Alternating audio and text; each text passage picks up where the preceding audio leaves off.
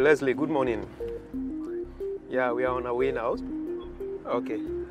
This team is going to Pujehun district. A survey needs to be conducted, and these work are normally done in the field. Innovations for Poverty Action goes the extra mile of going to remote places.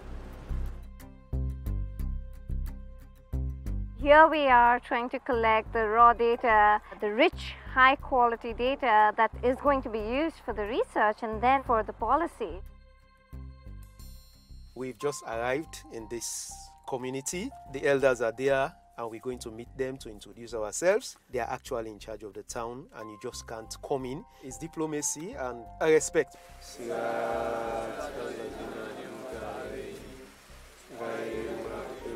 This is our field team. They are kind of the backbone in the research. This guy ID 1511. Because without good data, we're not going to get any good result. It's an RCT. It's a randomized control trial. Randomization is done. We are in this set of respondents are finally distributed to treatment and control.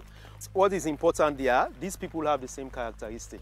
We've done a baseline survey, and after the baseline, an implementation was done. We know whether the program had an impact by comparing the communities where we did the program versus where nothing happened. We are heading out now to find one of our respondents in this community, what we normally call tracking.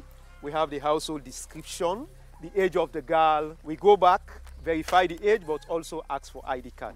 This is the third time we are going to interview these girls. This is a panel data. We want to know what has happened since that last time. Did these girls gain out of this project that was implemented in their community? Now, as you can see, we have an enumerator who's conducting a survey right now.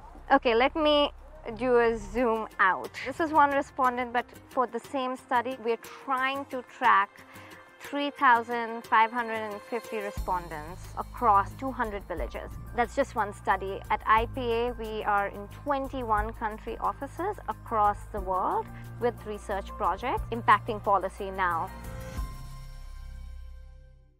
There's a lot of rigor required. Our enumerators know when it's a wrong measurement, when to probe, when to cross-check, when to stop, and what we learn is then fed back to the policymakers, who then can use actual rigorous evidence to know exactly the millions and trillions of dollars of money that they want to really spend on is spent on the right intervention.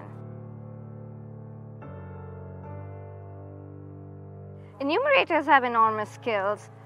After so many years, they've been able to develop what means right data collection. And when I say right data collection, they know the quality that we require.